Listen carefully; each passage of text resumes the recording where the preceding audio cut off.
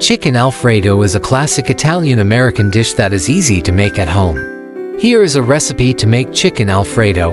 Ingredients needed to prepare homemade chicken Alfredo: 1/2 pound dried fettuccine, 1 pound boneless, skinless chicken breasts, 1 teaspoon kosher salt, divided, 1/2 teaspoon freshly ground black pepper, divided, 2 tablespoons canola oil, 8 tablespoons unsalted butter, divided, 2 cloves garlic, minced 1 cup heavy cream, 1 cup finely grated Parmesan cheese, plus more for serving, 1/4 teaspoon freshly grated nutmeg, coarsely chopped fresh parsley leaves, for serving.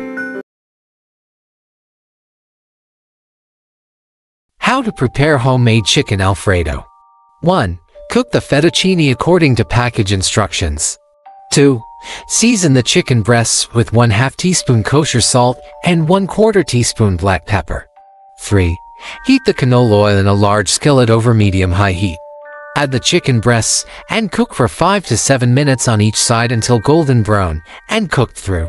Remove from the skillet and let rest for 5 minutes before slicing into strips.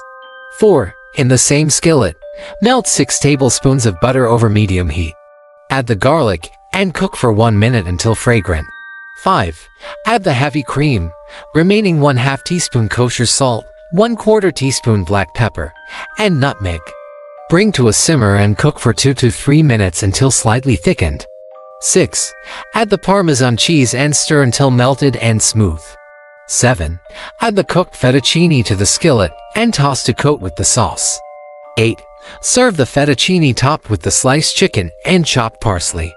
Sprinkle with additional Parmesan cheese if desired.